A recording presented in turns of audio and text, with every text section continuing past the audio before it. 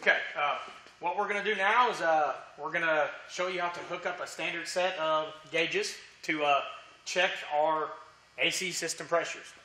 What I want to show you first is make sure that your gauges are equipped with your low loss fittings. Okay, got a little ball valve. This will help keep the refrigerant charge inside of the hoses instead of out to the atmosphere. Okay, so those are great, and it's also a pretty good safety tool to keep the refrigerant from getting off of your hands, and it will contain it within your hoses.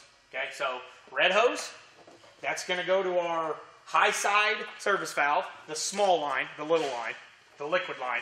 Red for liquid. Okay, then our blue hose is going to go to our big line, our suction side, our vapor side of the system. Okay, again, all three hoses need to have a low loss fitting on them. The blue, the red, and the yellow, which we'll explain here in just a second, will go to your charging device, your recovery tank, whatever you're trying to do to a system. Also your evacuation pump when we get to that section.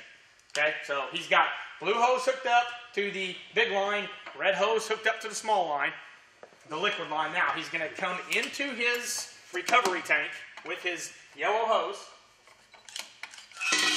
Okay, so that's going to give the system access to the recovery pump. We're going to pump the refrigerant from the system into this external tank. So the last thing for him to do is actually give it an outlet source, a discharge source to discharge into the tank. Okay, you can hook it to either side, but it's a little speedier if you hook it to the liquid side, and it would also be speedier if we would put this tank in ice or cool it down somehow. Okay, so when it's real hot outside, that's a pretty useful trick.